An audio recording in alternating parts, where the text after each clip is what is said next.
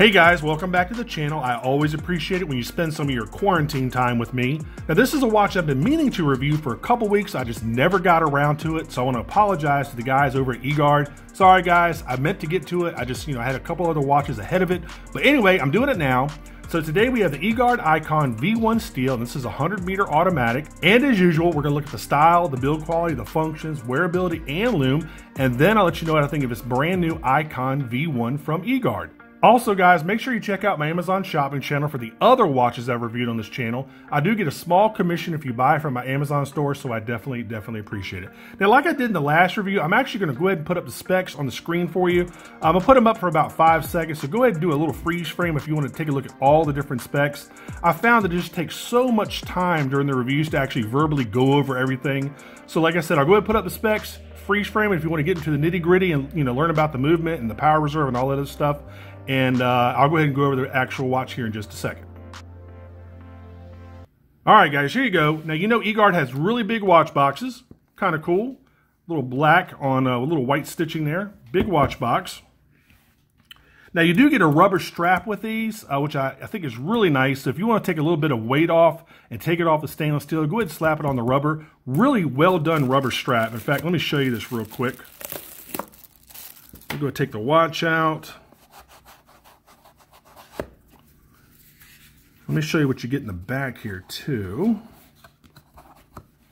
There we go. Let's take a look at this. You got the little Égard swords up there. Icon. You can see it's on the rubber right there. A very AP inspired watch, I must say, at least with the bracelet. But it's definitely different and unique, which I like. You can see the specs there, using your watch like a little care guide. Register if you want to. There you go. Let's take a look at this rubber strap. Looks like it might be, looks like it's sealed in the bag. No, maybe not. There we go.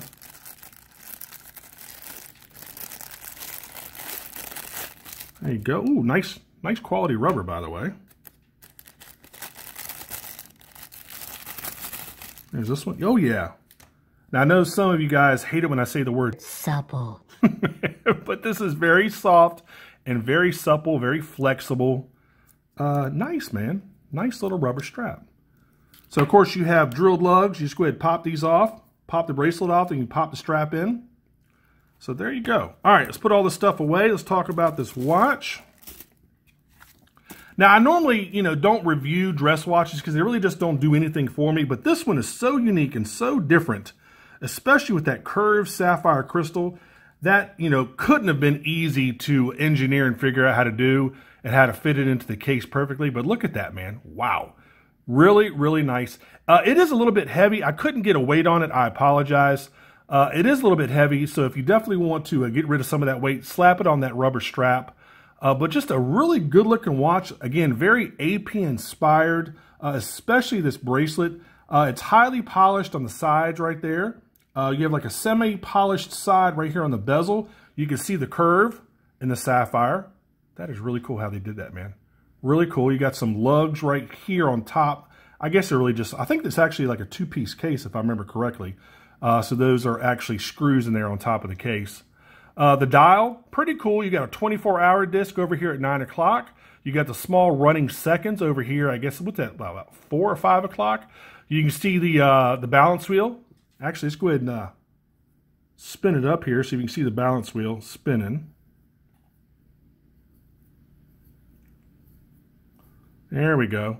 There you go. There it goes. Little open heart design. I really do like this 24-hour sun and moon dial. Basically, that's just a 24-hour dial.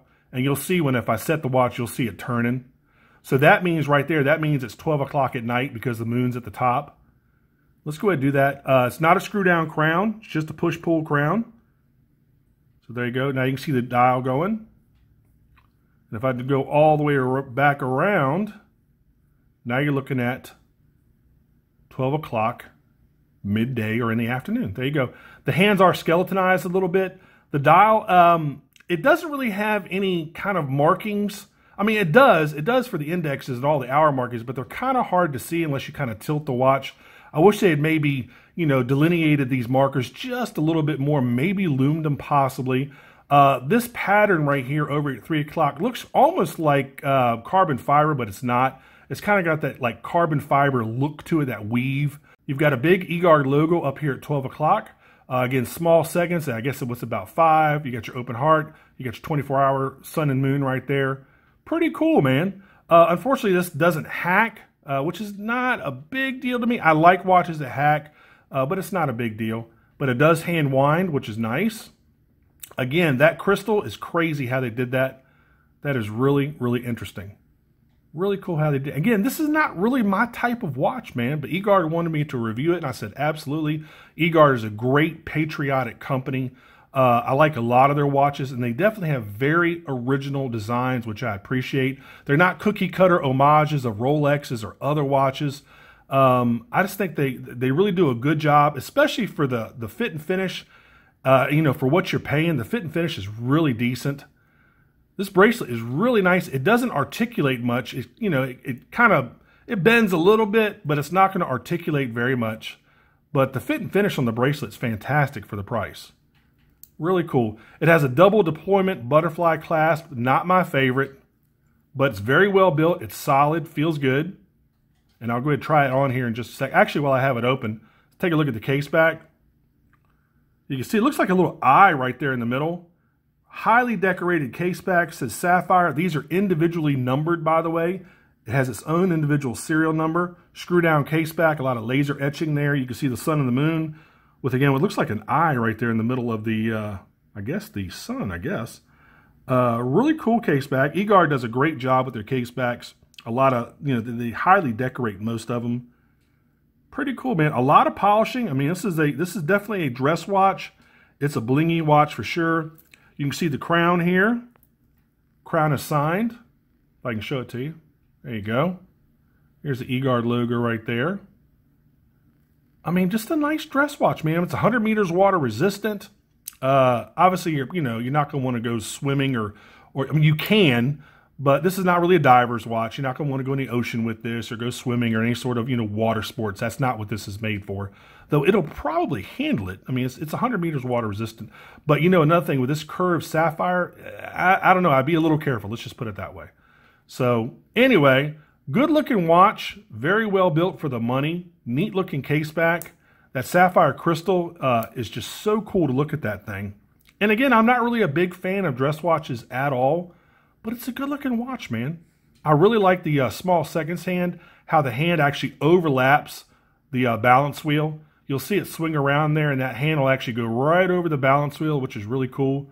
Neat little feature. You can see it's kind of gilded, I guess, that balance wheel in that gold color. The hands, again, semi-skeletonized.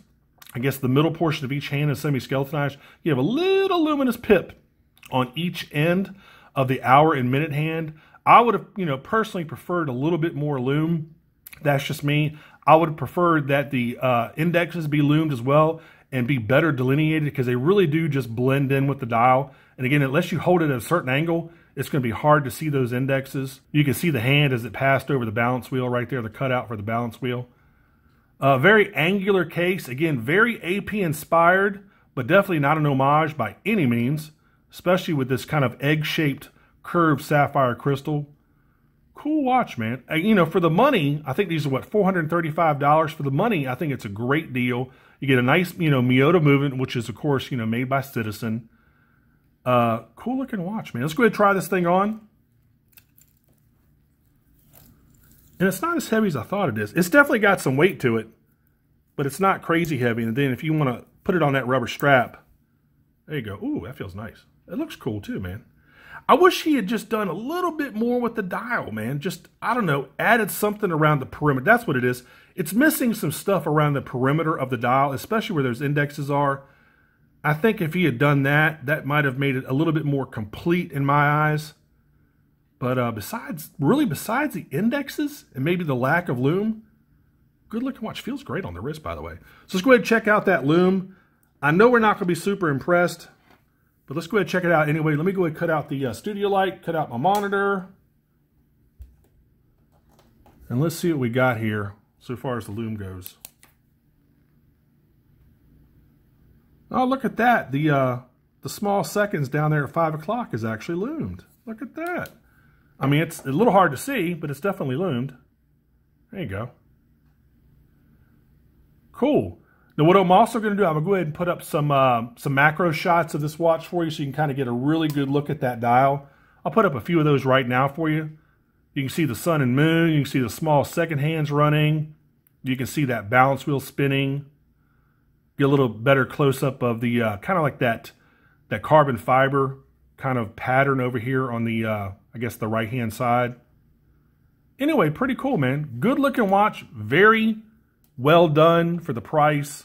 And it's definitely an original. It's not copying any other watch out there, which I definitely appreciate. All right, guys, this is currently $435 over on Égard's website. I'll make sure to put a link in the description field for you. And as always, make sure you like and subscribe. Make sure you click that notification bell. I definitely appreciate it when you do that. I've got some more stuff coming soon. Hopefully it'll get here pretty quick.